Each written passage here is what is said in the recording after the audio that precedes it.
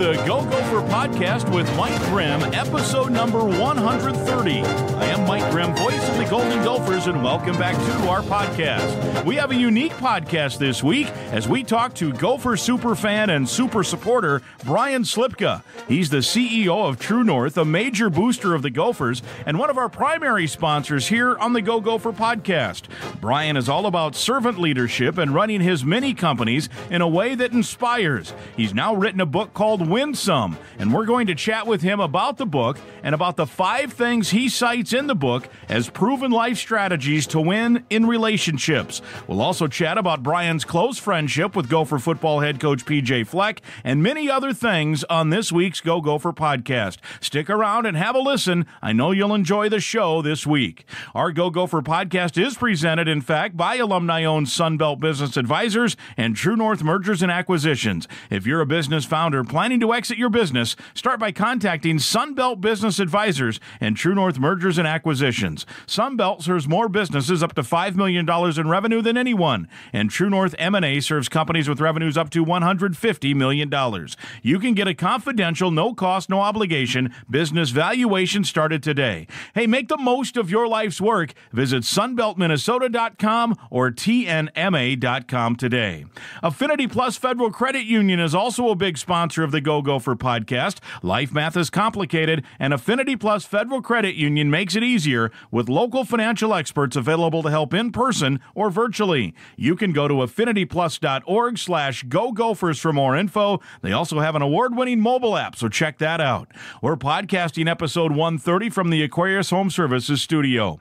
We invite you to click the subscribe button to the Go Gopher Podcast. It's free to do so. You can also go back and listen to previous Go Gopher podcasts. Last week, for example, we had our Kansas City connection, visits with 2 KC natives, wide receiver Daniel Jackson and left tackle Ariante Ursary. They were very compelling. I know you'll enjoy the chats. Go back and have a listen if you missed last week's episode. This week, we're going to learn 5 proven life strategies to win in relationships with the author of Win Some, Super Gopher fan Brian Slipka from True North. He'll join me next. I'm Clay Geary, walk-on turned scholarship wide receiver for Gopher football. And I'm Ben Utek, U of M alumni, Super Bowl champion, and Tony Dungy Uncommon Award winner. We understand championship culture, which is why we're part of the True North family of companies.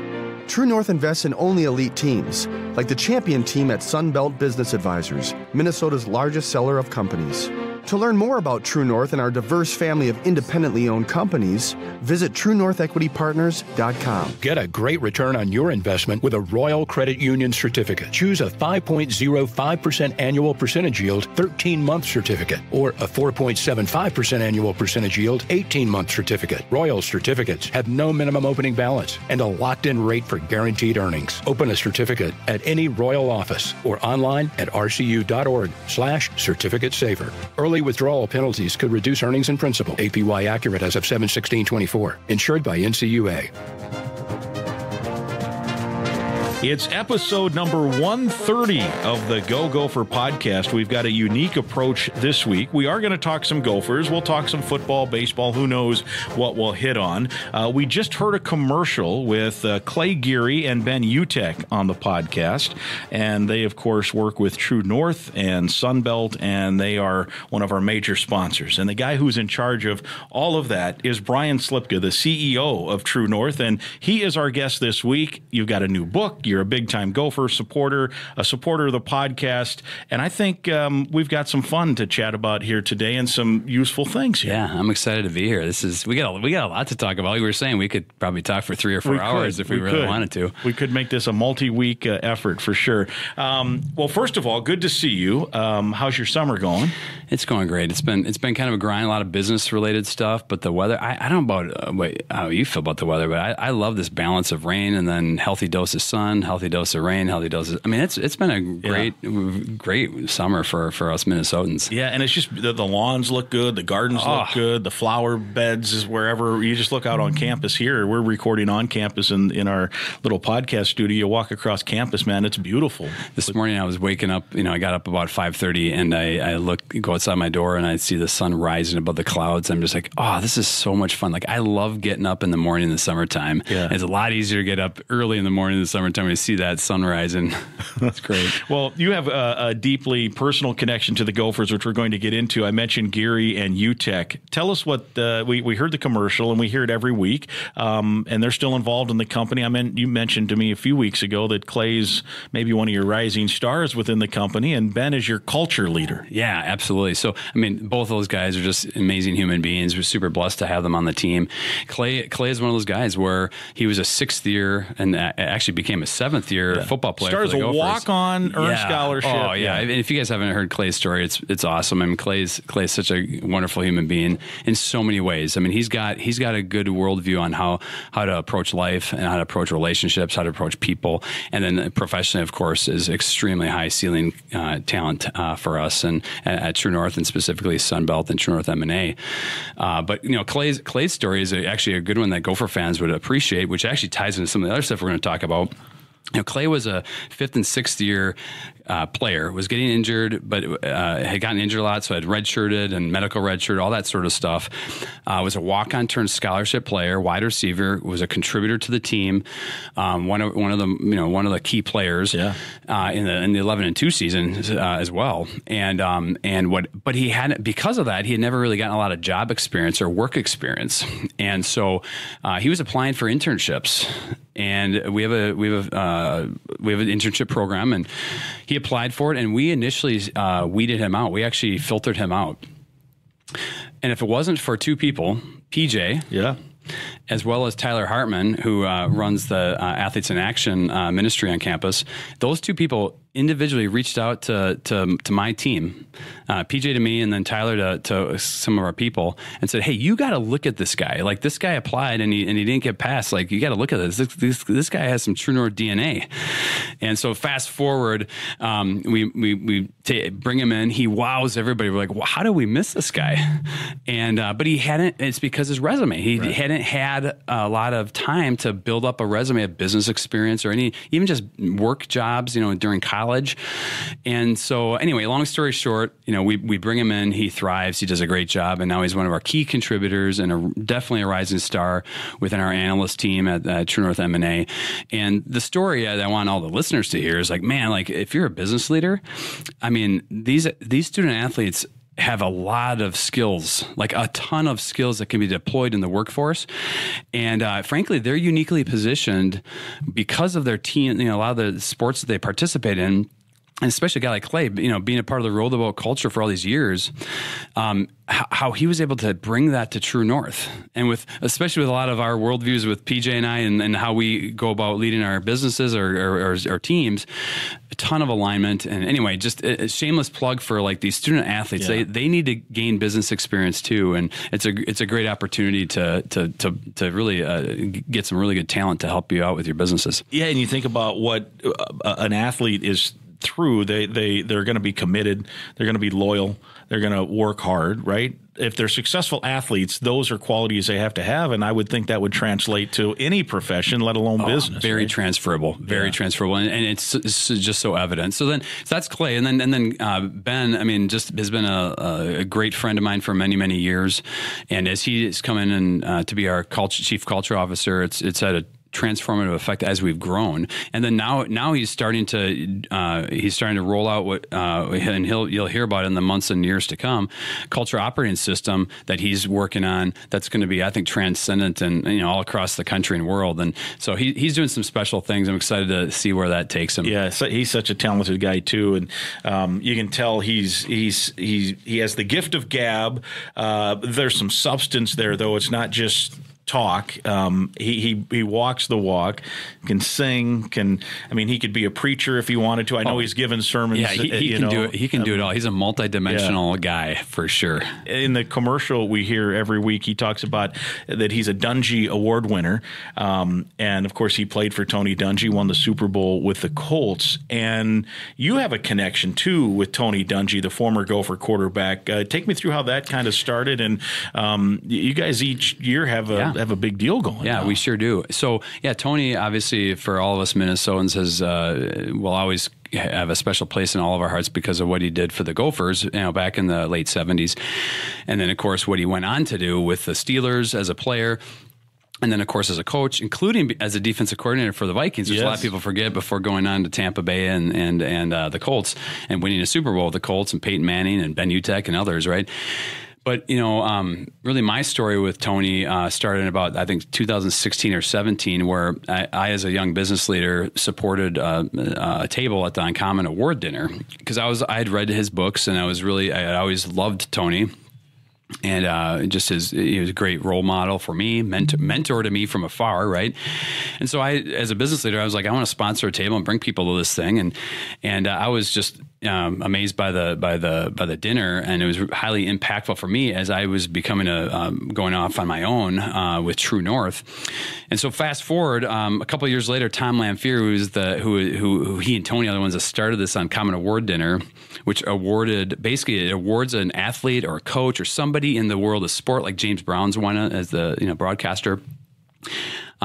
Demonstrating what it means to be uncommon in today's society. In other words, not always just following the crowd and doing what everybody says, but doing what you know in your heart to be the right thing to do, and from a leadership perspective and from an athletic perspective, that sort of thing. And every award winner has a different story. So I support this table for a couple of years, and finally Tom and Tony corner me and say, hey, like, you've been doing this for a while, like, would you want to help out with this in a greater capacity? And of course, I had gone off on my own with the businesses. And long story short, I like to joke, I'm kind of the token young guy. You got Tony and Tom that are getting a little bit older, and so my company's come alongside to help the Uncommon Award Dinner and the Uncommon Fund, which is a 501c3 now that we've started to help Tony. But basically, it raises money, and the whole point of this Uncommon Award Dinner, it recognizes somebody, but it raises money for the NFL Coaches Fellowship, as well as a lot of other things, including U of M wrestling, because Tom was a wrestler for the Gophers, Tom Lamphere, in the late 70s. And so this story has a lot of Gopher connections. Yeah. And that's why Tony and Tom are so tight. They have this common bond of being a Gopher that really bonds them. And of course, Tom loves the U of M wrestling program. And so I've had a chance to meet all the coaches. I love the coaches, a great coaching staff. Our wrestling program is a special group of people as well. And so this Uncommon Fund raises money for programming around that to help equip and train not only the coaches, but help them help with their athletes. And so there's a lot of deeper. I could talk forever about that, but that's a really special thing. And that dinner's local here, right?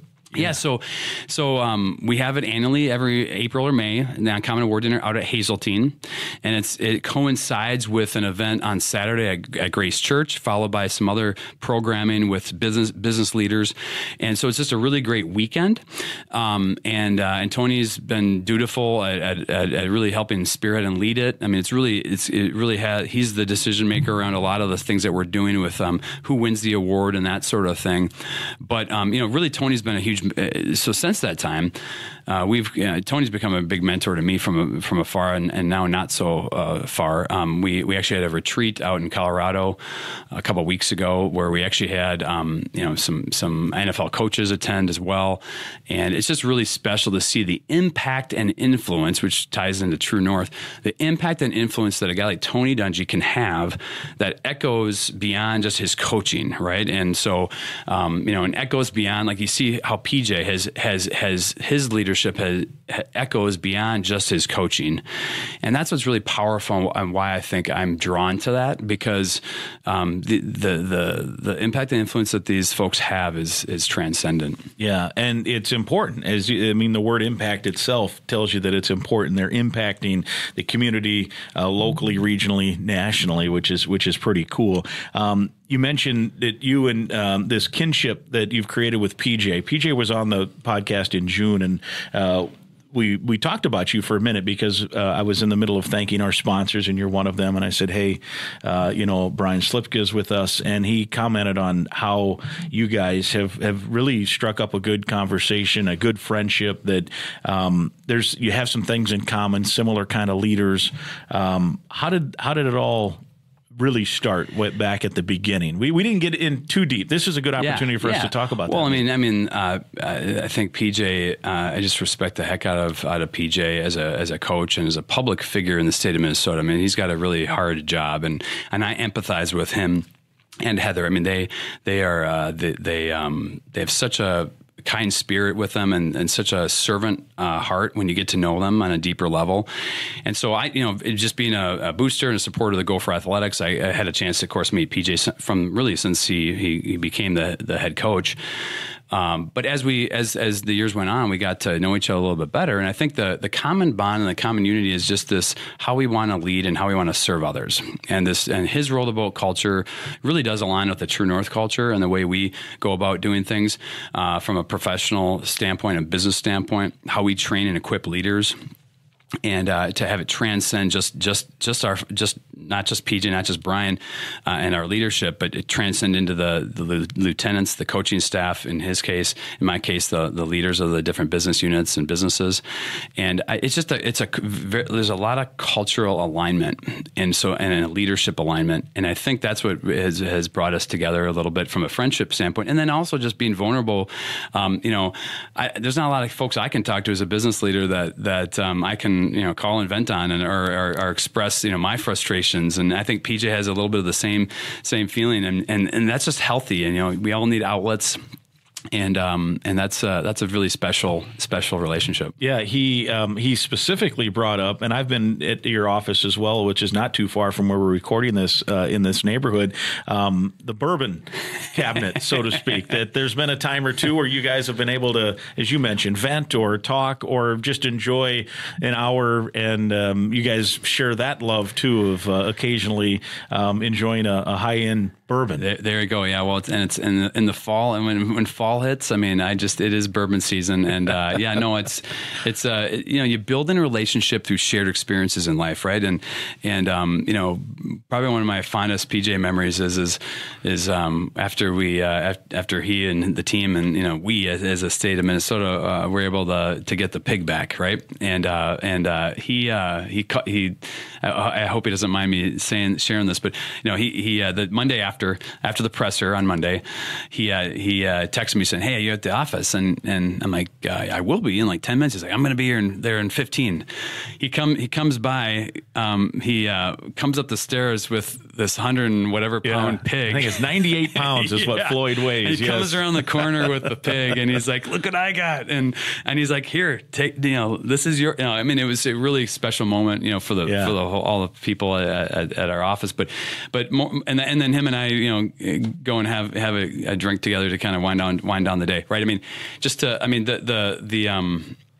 that's unique, that's special, and just so proud of him. I mean, and by the way, of things to come too. Mm-hmm. We have a tough schedule in the years ahead with the new Big Ten, the new conference, and you know what? I love it. I mean, I think it's going to be awesome. I think it's going to give not only PJ a platform on a national scale to show how great the state of Minnesota is, and with the program he's built, and the platform that the University of Minnesota has given him to let his light shine. But like, I wouldn't want any other way. Like, we want that competition. Right. We want that schedule.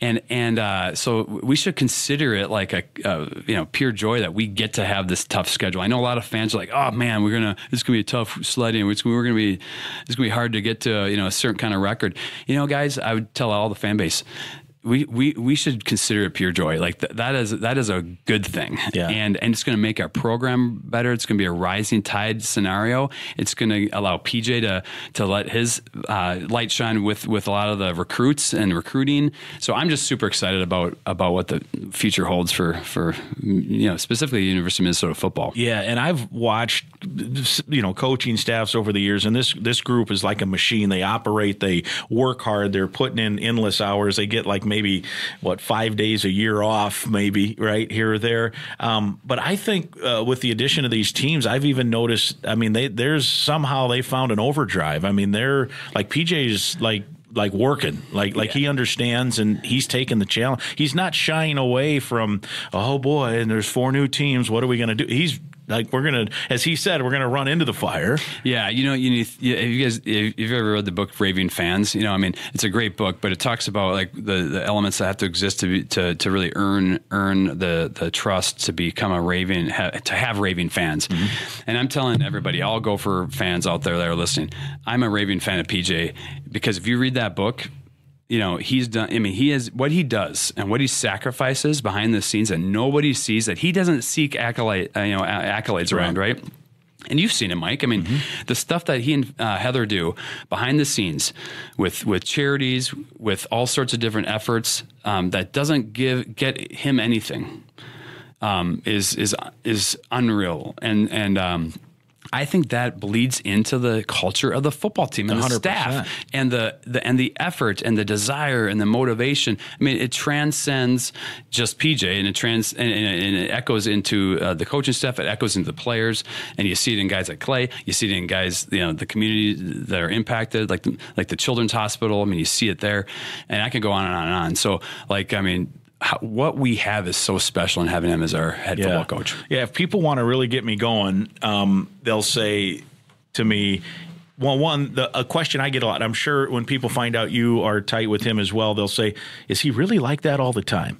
And the answer is mostly yes. Like, there's nothing fake about him. I think there's this perception, though, created by whatever, that it's just an act. One, it's not. But two, if he were fake or a fraud or whatever other thing you want to send out, what he's doing here takes extra work. Oh yeah, what the commitment he's putting into, as you mentioned, the Children's Hospital and other. Like, if he were a fraud, you do none of that. You just come in and slap some signs up on the locker room and pretend you're saying row the boat and cash the check and move on.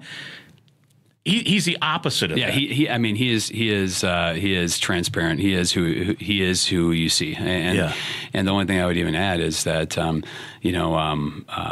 he surrenders the outcome more than we all realize. I mean, he puts in the work knowing that there may not be the outcomes he desires at times, and he selfishly would desire, right? But he surrenders that just to do the right thing. Yeah. And that's a big deal. That's a big deal from a leader. And so anybody in the state of Minnesota, I mean, man, we are so blessed to have him as our head football coach. Yeah, and you're right. The schedule's tough. It should be fun. It's gonna be great. There's a couple of good road trips. Yeah. I mean, you can be in LA on one weekend, and a few weekends later, I don't know which way it goes, you could be in New York. You've got Madison and Champaign and Ann Arbor in between. So I had a company. I got to tell you this. I had a company meeting earlier this week with one of my businesses, and there's one of the salespeople who lives out in California. I was telling him about the Gopher football schedule, and we look at the schedule. We play UCLA, I think October 12th, is it? Yes. I think they're 10th or one of those days. 12th, yep. 12th. And, at a really nice venue, right? Yes. and we're gonna coordinate to have the Roll the Boat fan van, which you've seen before. Yes, I've seen that. Yeah. Where we tailgate in to make it out to Pasadena. You're not driving it though. I'm not going to drive it, but I will be out. You've got a guy. So, yeah. So it's gonna be fun. That's great. I gotta figure out all the tailgate logistics, but we're gonna live it up. And how grateful are we to be able to do that? It's gonna be fun. 100%.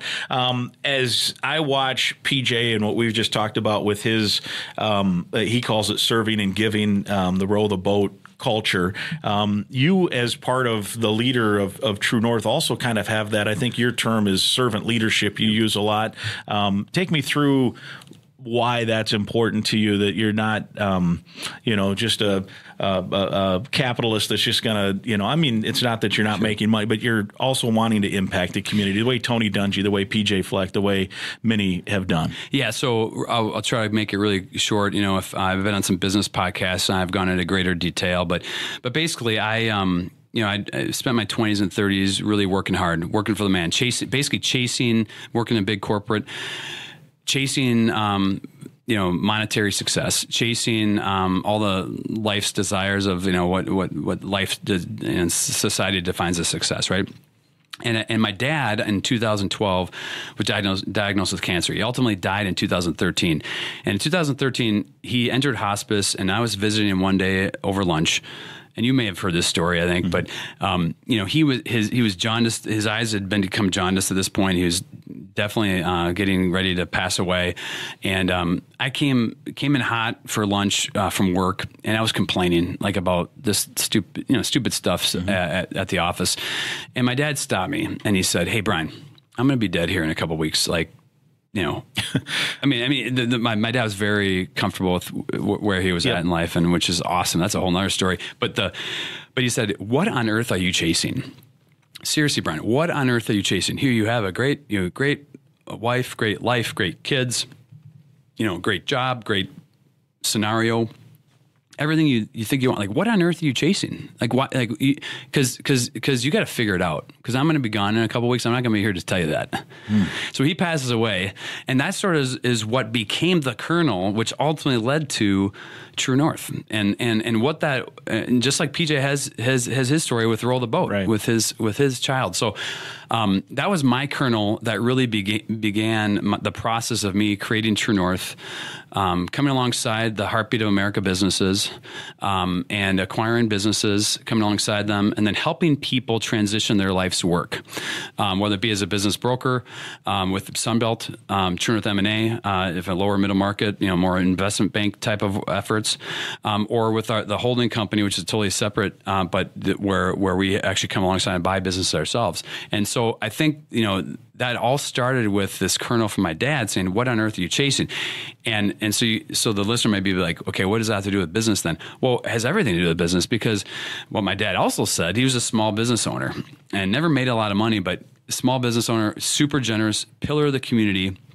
And what he also said is, like, why don't you take your leadership skills and put them into small business, and you can have direct impact, direct influence, and you can, you're helping drive the American economy when you do that. I mean, half of the American economy is the American small business, right? I mean, people don't realize that.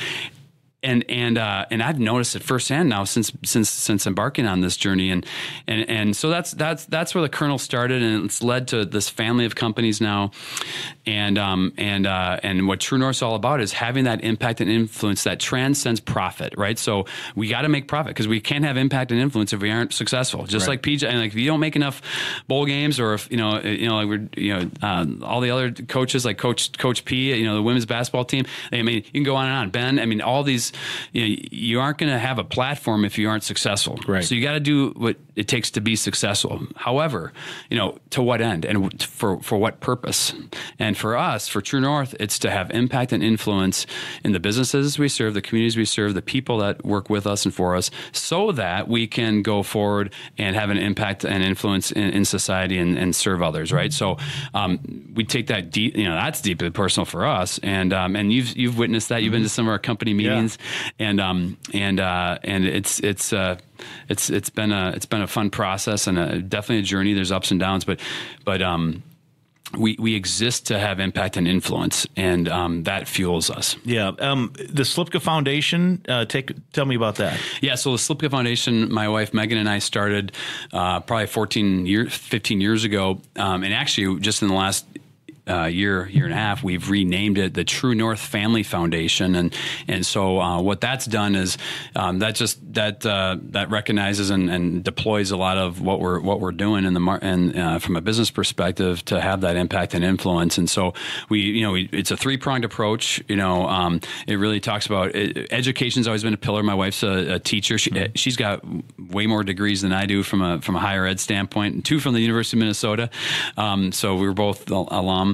But basically it's a 3-pillar approach. We got education is the foundation, right? Mm-hmm. And then the other 2 pillars are community and character building, right? So we really want to bring together those 3 pillars to have that impact and influence. And so really a lot of our not only our giving, but a lot of our efforts are around making sure we're advancing those causes. So like, for example, at the Pinstripe Bowl a couple of years ago, like we came alongside and got a bunch of tickets for the kids in the Bronx to come to the game, because I wanted them to know what the roller boat culture was all about. And so and you bought like almost 1,000 tickets, right? 800 tickets or something? Yeah, I think it was something like that. Yeah. And the whole point was, obviously we wanted to help the Gopher program and show that, like, as a university, that we can support these bowl games, right? Let's be real a little bit, but even more important, it was like an opportunity, because we have a platform of impact and influence. How can we deploy that? So now these kids, these at-risk kids, or these kids with, big brothers, big sisters, all these different places that they were able to identify them. Got to see not only college football for the first time, got to go to Yankee Stadium for the first time, but they got to understand what the roll the boat culture is all about. And to me, that could echo for generations to come. So like that's what I'm talking about, that 3-pillar approach of education, community, and character building all coming together. Yeah, and when it involves a football game, even better, right? Oh yeah, everybody wins. Take me through, and we're getting into some philosophical things here now. We want to talk about your book, which you have out, and it's getting rave reviews. But I'm going to put that on hold just for a second, because I want it philosophically. When you are leading a company like yours, where you own different companies, you're also a broker buying and selling companies, you have to sometimes, one, as a leader, right, you always are having to make tough decisions, which might, on occasion, leadership is, okay, I got to make this decision, someone's not going to be happy. And to have the smarts, the confidence, at times maybe the ego to do this stuff, but on the flip side, if you want to be a servant leader, to walk that, what I would call maybe at times a fine line to know, all right, man, I don't want to make this person mad, but if we want to be successful, here's what the decision we got to make. And then how do you then, okay, here's how we're going to serve and lead. Yeah, it's good topic. I mean, and by the way, I'll be the first to admit I don't have it all figured out. I feel like I stumble and have to get back up every day, right? You notice I didn't say fail. I say I just stumble and get back up, right? That's a big difference, right? But I make mistakes every day. But I think generally speaking, what I've learned over the years of leading different businesses, and frankly, having to multitask in my leadership, right? Because much like PJ has an offensive coordinator, defense coordinator, coaching staff, and then they have to go lead their position players and all that sort of thing. That's how I look at the world from a business leadership standpoint. I mean, I have really 5 or 6 kind of buckets of leaders that I work with on a day-to-day basis, and then within those, there's multiple leaders, right? And so, from my vantage point, it's all about how can I cast the right vision, and then frankly get out of the way. It's I think where I've run into problems, or where I've had unnecessary, what I call displaced energy that gets created, is when, frankly, when I insert myself into something that I have no business inserting myself in, like where I need to get out of the way and have my vision, the vision that I casted all of those folks and the next level leaders, let them execute and integrate and affect on the vision, right? And so I've learned a lot from that standpoint, and what that's allowed me to do, Mike, is scale, right? So you can scale. I talk, and that where that centers around is surrendering kind of your selfish ambition or control, if you will. I actually just wrote a kind of penned something that got picked up, I think, by The Hill or a couple other publications that talked about the benefits of surrendering selfish ambition and why you need to surrender selfish ambition. And for one thing, as a leader, it's because selfish ambition doesn't scale. Like, you're only as good as like what you're involved in and what you're solely pursuing. And when you do, and if that's all you're all about, like, you're gonna hit your limit pretty quick. Or don't be surprised when you're disappointed. Mm-hmm. Right. Whereas if you're focused on others, as like folks like Tim Tebow talk about all the time, like serve, and like there's no limit to that. And so, anyway, that's really what our leadership style really centers around. Yeah, and take us through just an overview of, share as much as you want. I suppose there's some trade secrets too, but just what the company all involves, True North. I know you own a baseball team. You have a company, I think, in Winona that, is it baseball bats? Yeah, pillbox bat. Tell us about some of the different fun things. Well, I mean, there's a myriad of businesses. They're all mutually exclusive. So, like, as anybody who's a business leader kind of knows, these are all organized independently. I have different partners in different businesses, so like they are different entities, but it's a family of companies, right? So you have a holding company that has a lot of the Main Street businesses. Those are packaging businesses, assembly businesses, distribution, manufacturing services. All of those are the heartbeat of American businesses. Those are all, a lot of times there's under 10 employees. In some cases there's only a couple of employees. all the way up to down in Lonsdale Packaging. Oftentimes we'll have as many as 140, 150 people on during the busy seasons. But that's the heartbeat of America companies. We call those companies our Main Street businesses, right? And then you have we have a whole transportation business unit which has struggled the last couple of years because of the industry recession, but we're fighting through that and we're grinding through that and we're looking forward to coming out of that even stronger. And that's transportation and logistics. So over the road trucks all the way to brokerage services and everything in between, right? And then even with what we haul, we have refrigerated freight, we have LTL freight, which is last mile kind of stuff.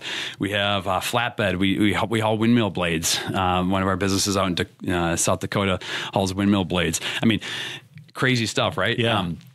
And then we have a finance, I helped start a finance company, Honor Capital. That's kind of a little bit separate. And we have a few other folks involved in that and business partners, but that's growing. That's one, especially finance lender. We have True North Advisors, which is the holding company for Sunbelt Business Brokers, as well as True North M&A. And those are really investment bank sort of services, Main Street business brokers. We have a ton of, you've met a lot of them, a lot of the business brokers. That's where Clay is, where we literally come alongside sellers, basically business owners that want to transition their life's work. They've toiled for all their life. How can we be a good steward for them to find the right buyer that really fits their, what they need and want? And a lot of times they want to get paid, right? They want to cash out, right? And we understand that, but it's really, we're matchmakers, making sure there's a really good fit for the new buyer that's going to really steward the continuation and success of those businesses. So you can imagine how deeply personal that is, sure. Right? And a lot of people recognize Sunbelt because of that, right? With our involvement in Gopher Sports, and then you have True North Sports and Entertainment, which includes the Sioux Falls Canaries. Yeah. It also includes Pillbox Bat Company and a few other things. That I always love to say. My partner in that is Anthony Twan Albanese, and him and I, for all you Gopher fans, we were college roommates at the University of Minnesota, at Carlson School. We both graduated from Carlson in the late 90s, and he went on to move to Chicago, had a bunch of jobs at like PepsiCo and Gatorade and all that, started a company called Duke Cannon. And then they're now based here in the Twin Cities, co-founded with another guy out of their college or their Chicago apartment, and it became one of the largest men's grooming products. It's kind of like the modern day Old Spice, I like to say to people, and that's based here in the Twin Cities. And Twan's no longer involved with Duke Cannon really on an active day-to-day basis, but still involved. But he and I rekindled our friendship when he moved back. We moved the company back to the Twin Cities, and he's one of my dearest friends. And so anyway, we bought the Canaries together, and that's been a lot of fun. I like to tell people that's a labor of love, and we did that to be able to spend more time together and have a reason to go watch baseball together. Yeah, and our guy Tanner Hoops, who people can hear doing Gopher Volleyball on the radio, he does our halftime and some of our post game and some pregame segments on football. He'll fill in for me when I'm doing football and can't do basketball. He's filled in for Guardsy on women's hoops. He's the voice of the Canaries. He is, yeah. Well, and I gotta thank Greg Gerlach for teeing me up there. I think Greg sent me a text one time saying, "Hey, you got to talk to Tanner. He'd be available this summer." I'm like, "Oh my goodness, what a great fit!" And of course, I already heard Tanner, back in the studio a lot and all that sort of thing. And so Tanner, I think he's in his third. I think it's his third season now, and. He actually just went through some surgeries and procedures, and he's doing well. And I'm excited to have him back with us here soon. I love Tanner. Yeah. We're very blessed to have him. I mean, he's a great young man and does a great job. Yeah, I follow, of course, him on Twitter, X, or whatever we want to call it, and the Canaries will tweet out the highlights. I'm like, man, he nailed that call again. And as you know, he's it's really remarkable, his story. We could do an hour just on him with the different heart surgery surgeries and his eyes, and he had a surgery this week, as you mentioned, and it sounds like it's all going well with his eyes. And he'd be a good guest someday. It really, just to hear his story, because it actually ties into Masonic and the Children's Hospital. It ties into a lot of stuff. He's a diehard Gopher fan and just the heartbeat of America kind of guy, right? And just a huge sports fan. Is the voice of the volleyball team, as well. And but so we're lucky to have him in the summertime, and that's and so anyway, the Canaries have been a lot of fun, and we're actually going to be. You're going to be hearing in the future about our involvement in another minor league team here. That I think will take a lot of people. A lot of folks will be interested in what we had to say there. And stay tuned. Yeah, stay tuned in the months to come.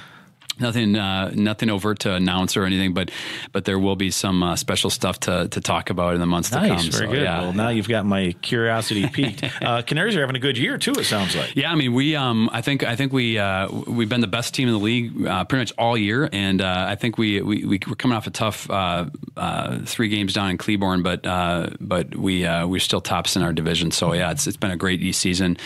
Great cultures. That's another example of culture. We're in our 4th year of owning the team, and we went from kind of having a lot of work to do and coming off a really kind of tough season and being one of the worst in the league. In our first year, we were still not overly good, but we had the kernels of really solid leadership. Our field manager was good. We had a general manager that knew what he needed to do, but we needed to kind of rebuild the team otherwise and kind of rebuild around them. And so we built up. We have a great president out there now, Brian Jamros, who actually used to work at the University of Minnesota. Yeah. And anyway, it's been a fun journey. Yeah. Do you get to go to a lot of games? I know you're busy. Do you?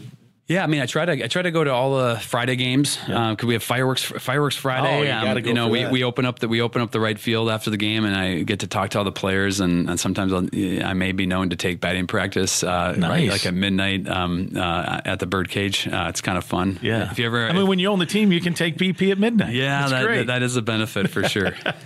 Let me quick here talk about one of our other sponsors. Of course, you're very generous as well, but we want to thank Affinity Plus. Talk about servant leadership and what they do with Special Olympics throughout the metro area as well, the polar plunges. I think we're actually going to have some news on that as well here in the next few weeks. There's maybe a polar plunge taking place on campus here coming up to help Special Olympics that Affinity Plus is helping with. They're your local credit union, proudly serving Minnesota since 1930. If you're a current Gopher student or a proud Gopher alum, you're eligible to join this financial that wants to build a meaningful banking relationship and put you first. You can meet with a local employee at any of their branches statewide. There's one right here near campus on University in Minneapolis. You can learn more and find other ways to connect at their webpage. It's affinityplus.org/Go Gophers. That's affinityplus.org/Go Gophers. Affinity Plus, Federal Credit Union, federally insured by NCUA.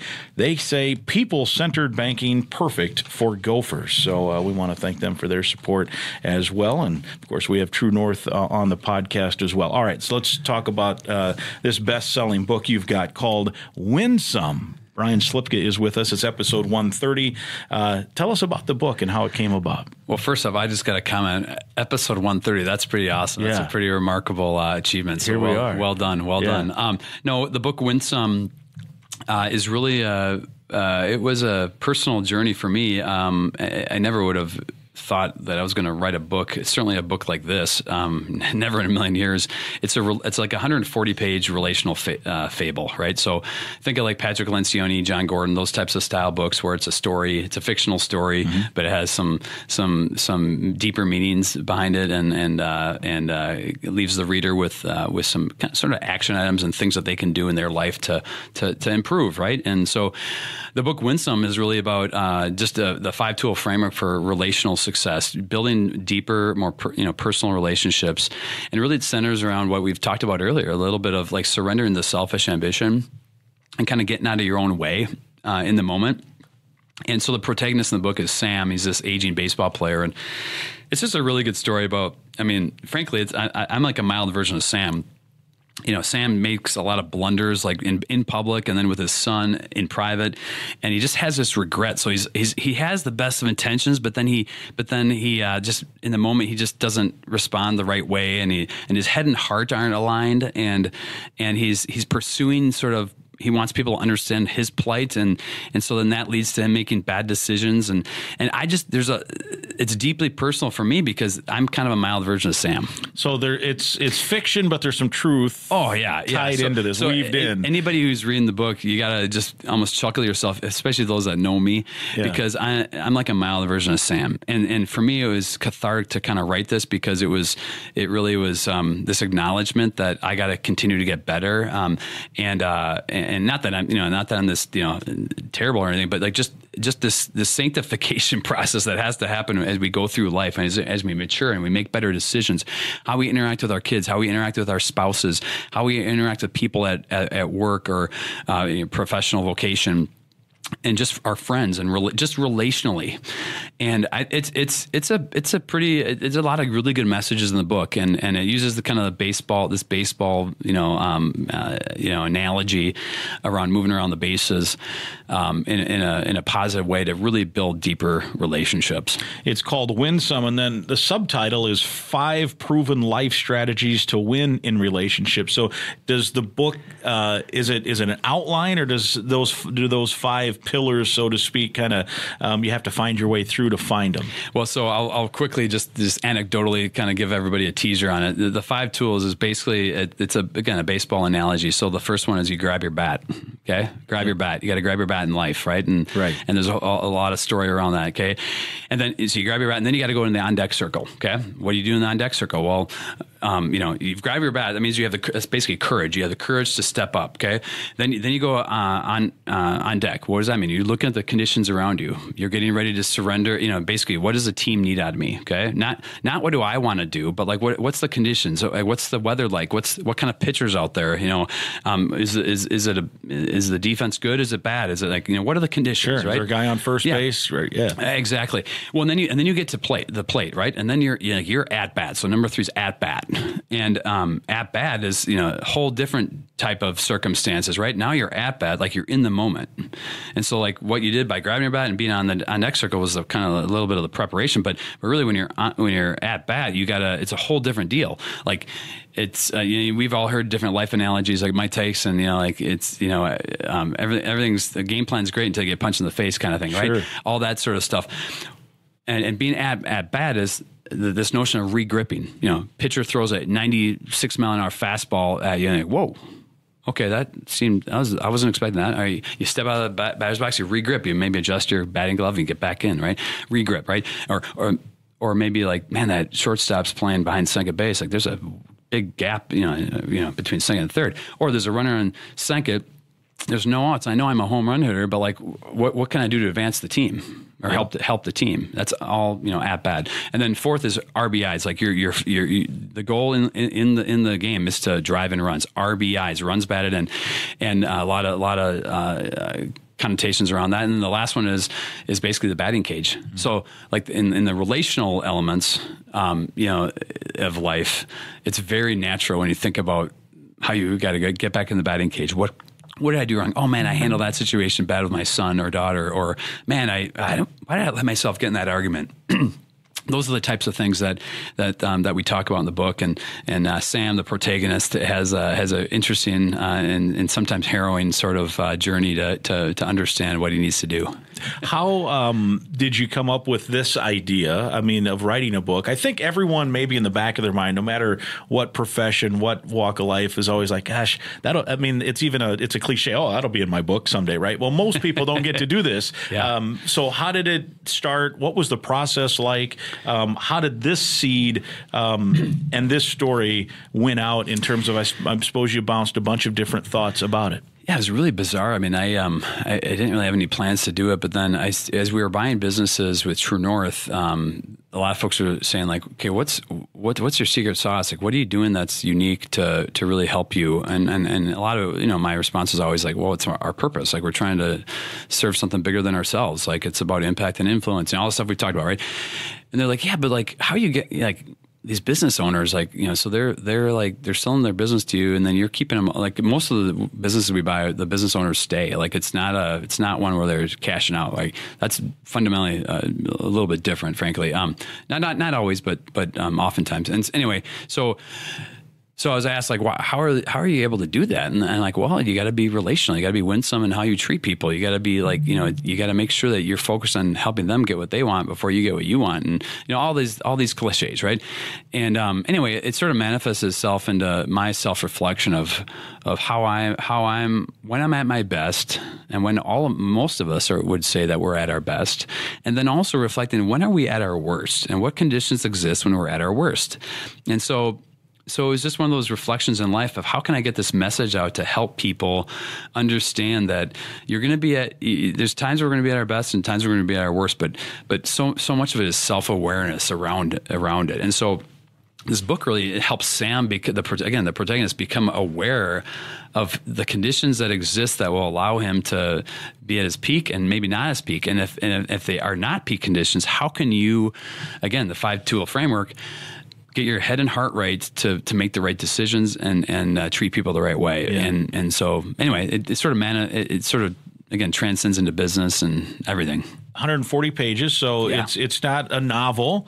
But which is good, right? PJ has his book was a nice quick read. John Gordon, you mentioned him, and we should not a lot of sports fans listening think maybe we're talking about the voice of the Twins for all those years. I interned for John Gordon, by the way. That John Gordon way back in the day, not that John Gordon. He's happily retired. John Gordon, the well-known national best-selling author, who's been part of your company retreats and different things. He has, and then he and PJ wrote the book Roll the Boat. I mean, together, right? I mean, it was PJ's book, but I mean, John definitely helped come alongside him with it, and John's, like you said, John's been a big part of my life too, from afar, and I've gotten to know John really well as well. And John actually, was gracious enough to put a little plug in for the book as well. I was on his podcast a few weeks ago, which will be airing here soon too. And it's the format I think really fits our society today. Like you think about millennials and zennials and the younger generation listening to things, they aren't necessarily going to read a 400-page self-help book, right? But they will listen to or read 150-page story, like story that's captivating, that teaches a lot of the same like principles and lessons. Sure. And so it's a quick read. You can read it in a definitely an airplane trip, and it's like a 2-hour read. I mean, it's so I hope folks like it. Yeah, no question. Been good. People can get hard copy book at I see Barnes and Noble, Amazon, and then there's also the Kindle and then there's there audio too. Yeah, there's audio too, and you have a unique story on who voiced it. Yeah, right? Jeff Gould. He's the America storyteller. He's got this great story. It's called the America Story, and it's a great deal. In fact, I'm thinking about having him come to Minneapolis and introducing Minneapolis to it, because it's just fascinating. He talks about America and kind of how we came to be, and it's just he's really eloquent in how he articulates it. And he's out of Sioux Falls, and so I met him actually at a Canaries game. Imagine that. Yeah. And I just really thought, like, man, like, who'd be a good person to tell the story? And so Jeff was kind enough to be the narrator and the audio version, and he did a phenomenal job. Yeah. And so, it's him. He brings it to life. Yeah, that's great. So we can listen to it, we can read it. Win Some. The title. Tell me how that is what you came up with. Win Some. Well, I mean, just again, this notion, what are you chasing? Just all these things that you guys have heard even in our time together, right? I mean, like my dad's story, right? I mean, like, Brian, what are you chasing? And then building deeper personal relationships in the business, and how are you connecting with people? What's your common thread of success? And I think, my reflection was it's not when I'm trying to win. It's when I'm you don't have to win anything to win everything in relationships. Think about that. Right. For relationally speaking, you don't have to win anything to win everything. And so I think that's a little bit of like a reflection of what my dad was trying to tell me, what a lot of the mentors have been trying to tell me, like the Tony Dungy's of the world, and then what I've experienced in the world of business. And so it sort of was a manifestation of all those things. And so, being winsome, and I found myself using the word, like, you just got to be winsome, and kind of, even like in this political climate, like you got this, you got two polarizing sides. Yeah. Like if you're just winsome, like this book, like what you'd find is that you'd find all these common elements to still have deep relationships with people, even if you don't have the same views as them. And I think that is even sort of the timing of this is appropriate too. So hopefully people enjoy it, and I think there's actually I'm kind of setting myself up to continue Sam's story with some next become a series. Yeah. We'll see. One story at a time, but I can see how Sam's journey is just beginning. Yeah, that's awesome. You mentioned your father. You mentioned some other influencers that have been key. You also mentioned you were a graduate here of the University of Minnesota. How do you think your time on campus shaped your being and your future, and how it advanced whatever it is it did? Well, this is kind of might be a silly response, but what I loved about the University of Minnesota was that I was in the Carlson School, and that felt like a really tight knit college experience. Like, so when I was looking at college, I was going to go play D3 baseball, and ultimately I decided to go to the U and the Carlson School because I got some academic, I got into Carlson and all that sort of thing, right? I was the first freshman class. Before that, up until the mid-90s, they didn't allow freshmen to join Carlson. You had to apply like as a sophomore or junior. And so we were the first incoming freshman to be admitted to Carlson. And so what I liked about it was like the friendly confines of Carlson School, where I knew pretty much everybody at this large, awesome, university, right? And so I was still able to have all the sporting experiences as a fan and all that sort of thing, right? So that was unique, and that actually sort of kind of carried into how I looked at some of my professional walks in life. So I always wanted to be part of like a smaller group within a big, larger environment. And so even like we look at True North, we have all these small companies in the friendly confines of the True North family of companies. Yeah. And I think that's the consistency and what I really liked about the U.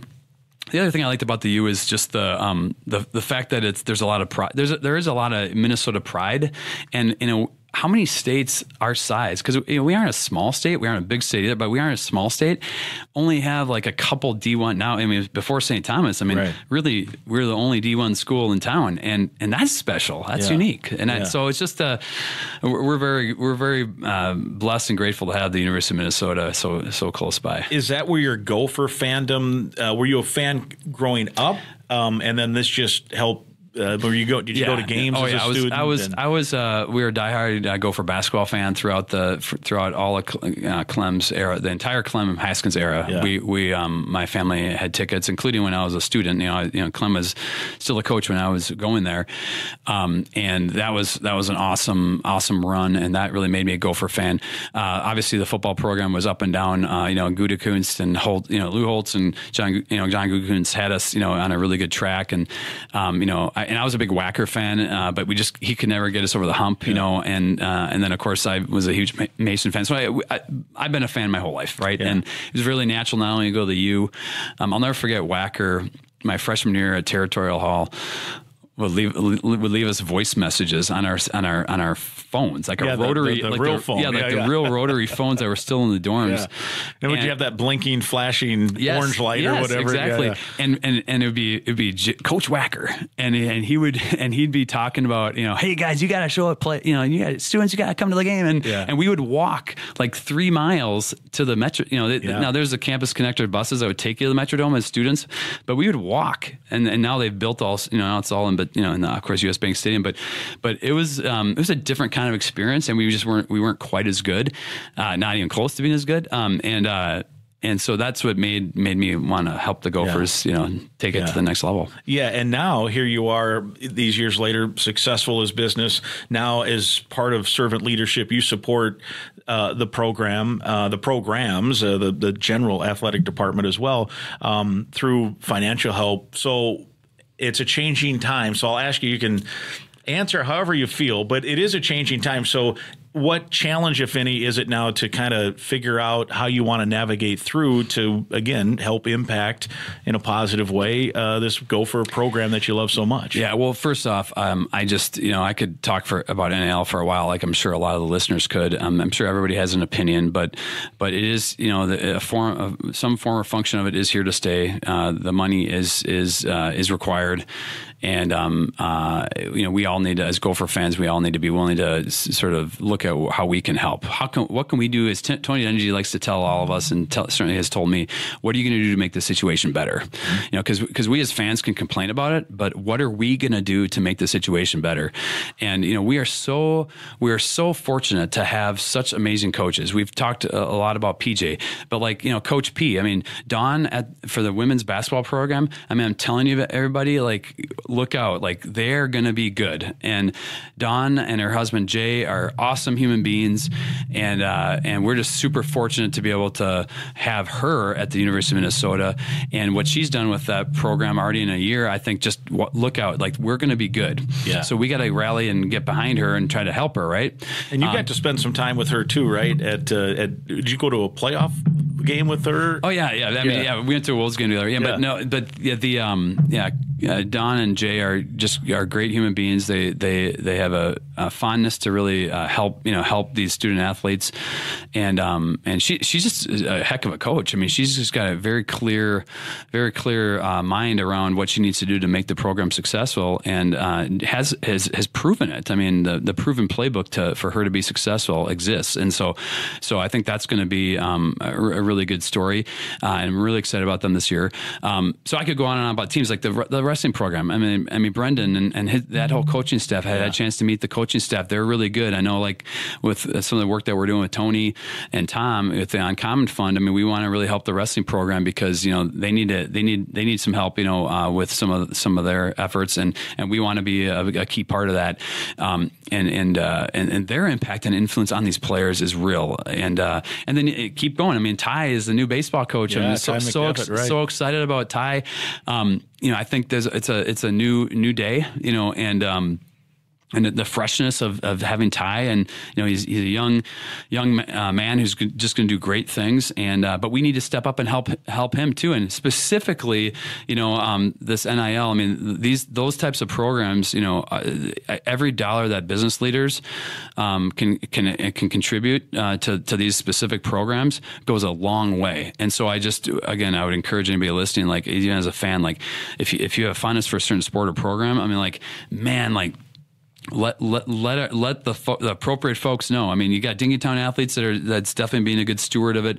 But even this, I mean, in my opinion, and I don't know what all the rules are around this, but they need help directly. So, as a business leader, I mean, the gloves are off a little bit with what we can do, and the NCAA has kind of opened that up. And so you see what some of these other schools around the country are doing, and I'm like, wow. Yeah. So hopefully the state of Minnesota can start to rally around all these sports, and really excited to see what happens. You mentioned Ty McDevitt, the new coach for baseball, and you are a owner of a professional baseball team. You wanted to play Division III baseball, and you take batting practice at midnight. So there's some interest there. With the baseball program here as a Gopher, right? Yeah, and I think you're going to see, once Ty gets settled, you're going to see our team, do some really great things. My son plays at St. John's up in Collegeville, and they got a great program there. And I'm really excited to see what Ty can do with those young men. And again, we have this chance to really, I'm a man of faith, and I see how this is emerging, the types of leaders we have, and I'm just really excited about all these coaches have this common thread of really developing people. And when you develop the right kind of people, good things happen. Yeah. And anyway, I trust in that process for sure. Yeah. And I was just on a radio show with one of our affiliates this week, and they were talking about with this NIL, there has become a professionalism about the athletes. There's no question. And at some places it's millions of dollars, other places not as much, but still hundreds of thousands and sometimes thousands, whatever it is. Sometimes it's free merchandise as a trade-off to post that you ate at a place and you'll get free food. It could be as little as that and as much as 6, 7, whatever figures. That said, what I like here that's happening is I'm telling you, just being around it, they are still student athletes here, and there's so many good kids I mean, you hear it almost every week when I have an athlete on this podcast. Yeah, absolutely. They're good. They're smart. They're ambitious. They're kind. Thank you. Yes, sir. No, and so there is good here. Oh my goodness, in college athletics, yeah. even though everybody wants to rip it. And is it perfect? No. And could things be better in certain legislative areas of the NCAA? All that, yes. But at the very root of it, it's happening. Good things are happening here on campus. I just want to say that, right? Yeah, for sure. And what it comes down to is it's people leading people and people mentoring people. And what I am so proud of the university of being able to do is assemble a lot of really good coaches and leaders to do just that with and mentor these student athletes. And so I think that's unique. I think it's different. I think I'm unapologetically biased that I think we do it better. And that's a testimony to the athletic department and the leaders and all that stuff. And by the way, could we be better? Oh yeah, we can be a lot better. Like there's a lot of days where I can be frustrated as a fan, but and as a citizen in the state of Minnesota, but I think we're pretty darn good, and I'm very grateful for what we have. Yeah, and when you weather the storms, if, hey, we want to be better, maybe this is, and I think you hit on it a little bit earlier when you talked about, I think it was your transportation sector. So even as a business, that can translate to sports. Okay, we've hit a rough patch here. How do we run in and fight through it and create a positive outcome? Absolutely. I was just talking to one of my business leaders, this notion of we get to fight this battle today instead of we have to. Right. So now we may have to, right? I mean, we have to. But if we just allow ourselves to rationalize that we have to, and woe is us. That's what starts to happen. Woe is us, right? As opposed to we get to fight this battle and figure it out. Like consider it pure joy that we get to actually have to strive and toil and have to battle through problems, because we all know that when we do that, we temper ourselves, and when we temper ourselves, we can basically withstand extreme heat or cold more effectively. Mm-hmm. And that's what we want out of these, not only these players, but out of our team. Like even in the forms of wins and losses, like that's why like the tough schedule for the football program, and like we should consider it like a blessing that we get to play these incredible teams. Because I'm just saying I just got done looking at the schedule the other day, like 8-4. I think we're a top 15 team. Yeah. If we're 8-4, we're a top 15 team. I mean, looking at our schedule like that, like that's what I'm talking about. And I know I'm getting ahead of myself, and Peter's gonna be like, "Why are you talking about?" All I'm saying is, I mean, if we're 6-6, we're probably a top 30 team. I mean, people have to understand our schedule, right? But that's what's going to make our program so much better. All the exposure and all of the opportunity to shock the country, and for lack of a better term. So anyway, but that can be correlated to life, right? Like, I mean, like no matter what you're facing in life, I mean, when you have these just trials and struggles or things that get thrust your way or thrown your way, it's like, man, like just look at like, okay, all right, I'm gonna handle this. Aren't we lucky we get to face this today? I think that was a little bit of what your dad's message was. Yeah. Right? Yeah. Like, amen. What's the, Yeah. Amen. What are you chasing in the process of going through all your you can complain, but what are you going to do to make the situation better? Tony Dungy, right? Give him total credit for that. And then my dad, like, and what are you chasing anyway? Like what's the goal behind the goal, right? And I think so many folks can rationalize away their day, their week, their life, their years, and so whether it be Win Some, whether it be the True North family of companies, whether it be even trying to come alongside the Gopher sports teams to help them be successful. I mean, hopefully there's a common theme that emerges throughout all of this. Right. Win Some, you can get it at Amazon. You can get it at Barnes & Noble online. You can find it. Comes in hard copy, comes in the you can download the Kindle, right? Or whatever it is. Yeah, Audible stuff, yep. As well. Awesome. Well, we've gone over an hour. We could probably go another. I really enjoyed it. Thanks for coming on. Let's do it again. Yeah, sometime down the road. You're the third True North person to be on, because we've had Clay and Ben on already. So awesome. Sorry that we didn't bat you lead off, but no worries. They're far better than me. We put the 3-hole hitter. There you go. As you know, to use the baseball vernacular, that's the heavy duty guy right there. Good stuff. All right. Thanks for having me. Thank you, Brian Slipka. It's episode 130. My thanks to our good friend and supporter, Brian Slipka, for joining me on this week's Go Gopher podcast. We learned a lot from him this week, and we appreciate his insight and his inspiration and his impact on the community. The book is called Win Some. It's available wherever you get books. More info can be found at winsomefable.com. Episode 130 is presented by Sunbelt Business Advisors and True North Mergers and Acquisitions. If you're buying or selling a business, visit sunbeltminnesota.com or tnma.com. We're also partnered with Affinity Plus Federal Credit Union, a locally member-owned full-service financial invested in you. You can learn more at affinityplus.org/Go Gophers. That's affinityplus.org/Go Gophers. Again, I'd invite you to listen to past podcasts, and right now, please click that subscribe button to the Go Gopher podcast. It's free to subscribe and free to listen at any time. And please share the link to the podcast with others so they can subscribe and listen as well. And if you've enjoyed our shows, please give us some positive feedback. We'll talk again next week.